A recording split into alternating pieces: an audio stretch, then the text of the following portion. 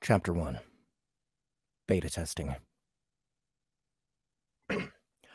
Noah ducked, then rolled as the Urzig's colossal hooves crashed down right next to his face. The ground shook and a cloud of dirt erupted from the earth like a geyser. He covered his face as debris and small rocks hurtled down around him. Noah could feel all the vibrations from his full-body VR haptic suit. "Ro! Watch out!" called a female voice. But before he had a chance to move, he felt a strong vibration on his legs in the real world as the Urzig's spiny, rock-encrusted tail slammed down on his legs in the game. Critical damage taken. Noah checked his health points on his indicator bar above. His health was down to 50 out of 100 HP, and his stamina was down to 10%. Another hit like that, and he could fail this hunt. He had already fainted twice before during this battle. Now, down to his last vigor, he had to be extra cautious in his strategy. I need to play more defensively. The giant creature lifted its tail, ready to finish Noah. But he anticipated this and rolled backward out of the monster's reach. Shit! Shit! That was a huge blow! Cried the voice again from an outcrop some distance away. It was his party member, Flory.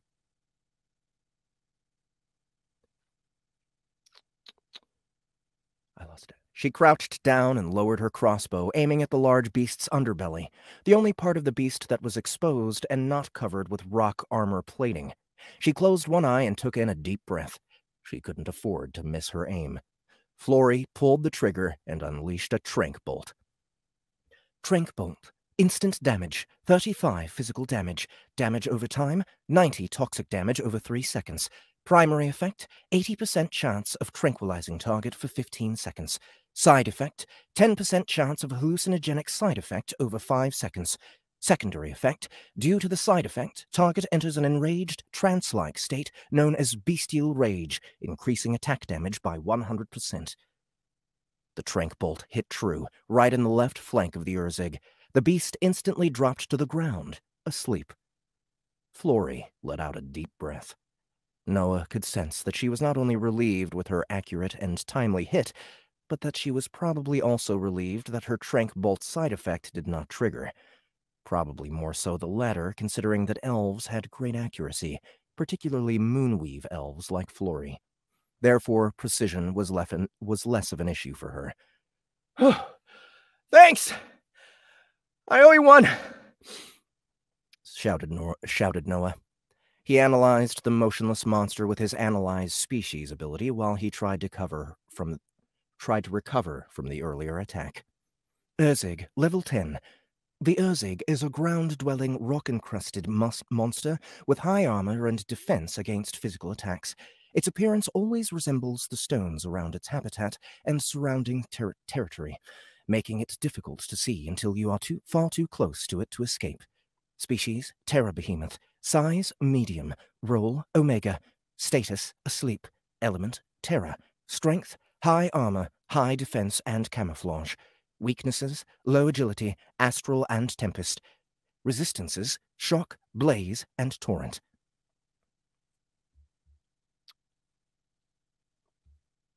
I've gotcha! Called his friend Rye with his booming... Let's try that again. I've gotcha! Called his friend Rye with his booming, almost guttural voice originating from the half-orc in him. He pulled Noah up with his thickest arms covered in He pulled Noah up with his thick-set arms covered in tribal tattoos and placed a healing pack on the ground. Noah moved within the radius of the healing pack to absorb the health being emitted. Rye continued.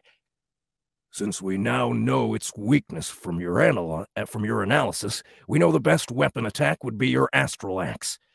The Urzig roused from his slumber. Rye moved forward towards the beast and swung his hammer, pounding the Urzig's tail. Rye hit the Urzig for 150 blunt damage.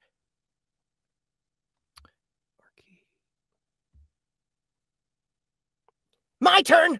Shouted Arky, their final group member jumping onto Rye using his arrow flip. He made it look so effortless, which was partly due to his racial affinity and agility as a drow elf, and partly due to his elite skills as a hardcore gamer. Aeroflip skill allows players to use behemoths, the environment, or even other players as a makeshift springboard. Arky then dived down onto the Urzig's back and straddled the beast as he tried to keep his balance so as not to fall off. The Urzig tried to buck him off, but Arky used his thighs and knees to squeeze the monster's sides to gain extra grip. He watched the beast's movements carefully to counter them. Then, finding the opportune moment, he drew out his dual blades and thrust one of them into the back of the Urzig. This allowed him to create an improvised hook to hold onto with one hand so as not to fall. Arky hit the Urzig for 75 piercing damage, times 0.25 added multiplier. The beast shrieked and reared upwards, but Arky held on. He then shifted his body to the side to reach the Urzig's underbelly and stabbed at it. Arky hit the Urzig for 114 piercing damage, times 0.9 added multiplier. The Terra Behemoth reared up a second time. Arky pulled out the blade from its back and slid down. When he finally reached its tail, he let loose a frenzied 4-hit combo attack on it, where he sliced maniacally with his dual blades and dismembered the tail. Multiple attack of 4. For each hit, Arky hit the Urzig for 105 piercing damage, times 0.75 added multiplier. That's how you do it! Spat Arky, his eyes as gray as his mood. Emotionless. Oops. That's how you do it. That's how you... I don't know how to say that. I don't know how to say that's how you do it without emotion. Like, okay. That's how you do it, spat Arky. And it's like spat? I don't know. Noah couldn't understand how Arky could be so different. Those moves were awesome. I'd be euphoric. Noah was in awe at Arky's maneuvers. This was the first time he had seen Arky be so good at close quarter melee attacks. Be so good at close quarter melee attacks when his usual specialty as a gunslinger was ranged attacks. I guess that's the great thing about multi-specialisms. As Arky bent down to pick up the loot, his long silver hair fell forward, a vast contrast to his dark gray skin and the smoky black garb he wore. Arky picked up severed Urzig tail. With a long shriek, the mammoth creature began its retreat to the cliffs. Flory came running over, her long auburn curls bouncing as she strode over to Noah. His stomach nodded, and to avoid her gaze, he looked over at Rye, who followed closely behind with his dark, disheveled hair and his usual beaming smile. Noah responded with a half-smile. Nothing ever phases him. I wish I was like that. It's trying to get away! Yelled Flory. Everyone attack! The entire party chased after the Terra Behemoth and surrounded it, watching their positions so as not to get trampled. In quick succession, they all attacked at it. Noah watched as the Urzig headbutted Rye, knocking the wind out of him and flinging him several yards away. Guys, a little help here, said Rye as he got back up. We need to do something before it charges at him and finishes him off, said Noah, keeping some distance away from the gigantic beast who looked about ready to lunge at Rye. I'll use my combo attack to take aggro, said Arky. Moving in at great speed, he interrupted the Urzig's attack as he targeted its hind leg with his dual blade combo attack. Multiple attack of 4. For each hit, Arky hit the Urzig for 78 piercing damage, times 0.3 added multiplier. The Terra Behemoth now focused on Arky. Nice one, man, said Rye as he joined up with the group and emoted a high five. Arky left him high and dry. Oh, fuck! My blades are losing their sharpness. Don't worry, said Flory. It's almost down as it's doing the final moves where it shakes boulders off its back. Massive rocks raced through the air all around them. One of them, the size of an average boulder, missed Noah's face by mere inches. Whoa! That was too damn close, exclaimed Noah. Arky pulled out a whetstone and glided the blades along its edge until they sang. Ah, my buttes. Ro, you hit the final blow while we cover you, ordered Arky. On it, said Noah as he slung his astral axe and held it at the ready. The weapon, etched with runic markings along the haft of the axe, emanated an ethereal indigo glow with luminous particles. The Urzig lowered its head to the ground, ready to charge at Noah, its eyes narrowing as it leaped towards him. With a hefty forward swing, he struck a finishing blow against its skull. Critical hit. Multiplier applied. Row hit the Urzig for 174 physical damage, times 0.85. Row hit the Urzig for 250 elemental damage. Bonus 250 damage from astral weakness. As the monstrosity plummeted to the ground, the earth beneath them trembled, and a large cloud of dust arose, as if suspended in the air for a short delay. Excuse me. Great job, guys, said Noah. Archie merely nodded his approval. Yeah, go team, shouted Flory enthusiastically, displaying a thumbs up. We did good, said Rye. Now to get me some loot. All right. So, that was our request for today. Come on back, guys. What's going on? How come I'm... Hey, guys! I don't want it! Were you lonely? I was a bit lonely, but it was for a good cause. It was for reading the top request of the poll today, Amelia Gaine's Age of Behemoths. This book isn't even out yet. She's still writing this book. She is working really hard on it, I think. If you go to her website, you'll find that she's got her shit together as far as like marketing, getting good covers, getting everything ready so that whenever she does release it, and if it does well, then her website's ready to take on fans or whatever. I think she did a really great job with it. Do we have the cover for this one? Because I thought actually the cover of this one looked pretty nice. But there it is. It's a beautiful cover. It might be done by the same guy. If you guys ever read RuneScape, is it RuneScape? I know RuneScape is definitely a game. Yeah, there's a game called RuneScape. Rune something. Hugo Huesca's first book. I think it's the same artist, maybe.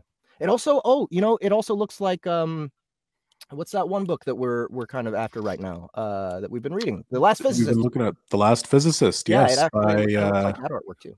Dominic Stahl. That's right. Same color scheme. That like dark blue and the purple and the light blue and the white. Cool. Very lo-fi. Yeah, I like it.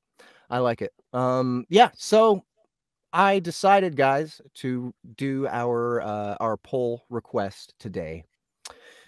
That way, because I feel like a giant dick. That's why. Last week we were goofing on somebody's request. The author and actually a few other authors who've been kind of pissed at me were chatting. Yeah, I know. And it's because I've been taking this poll for granted. I think we all have, and it's just because we're trying to have fun with this show. And you know what? It's not worth hurting the author's feelings over. I really don't think so. I think it was not a good move for us. Not a good look, right? So we're gonna change the way we do Rune Universe. That's right. Thank you, Gary Dos.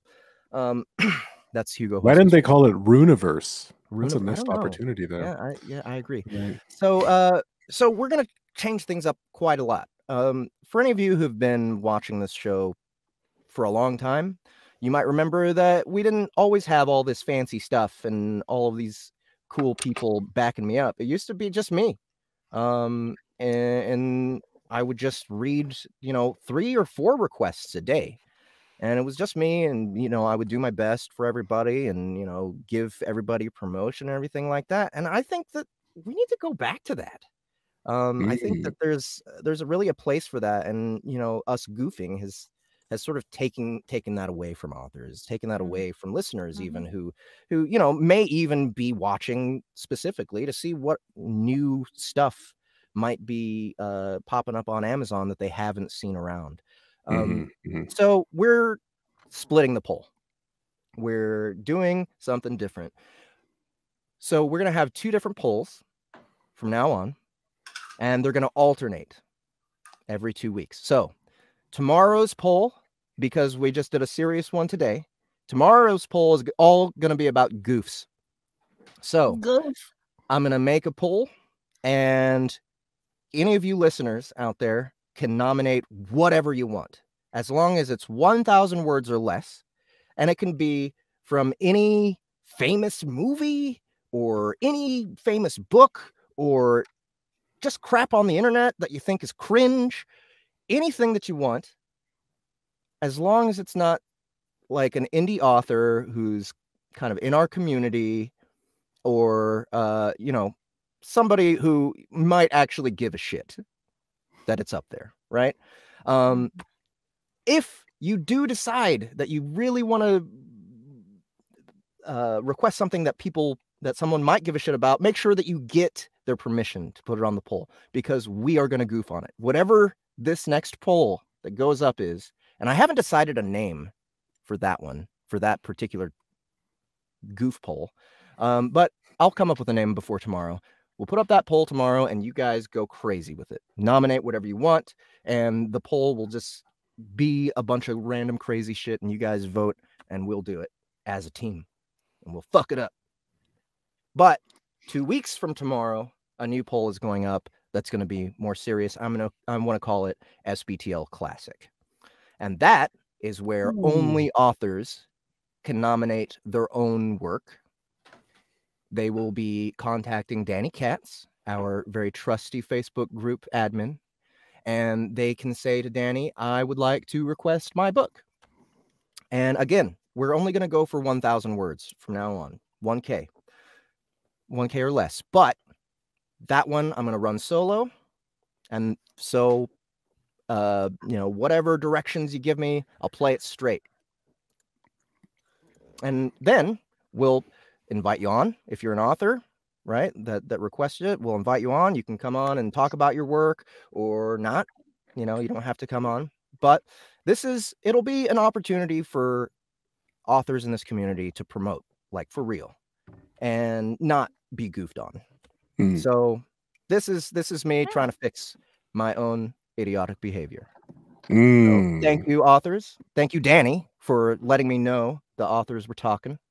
And thank you, authors, for I actually did talk to one gentleman who was, you know, really civil with me. And, you know, I was able to, you know, apologize to him, and hopefully he brought my apology to the rest of the authors who were bothered by it. I get to apologize publicly and tell all my listeners, yeah, I was being a dick. Please make fun of me however you want. Cool? All right. Let's move on.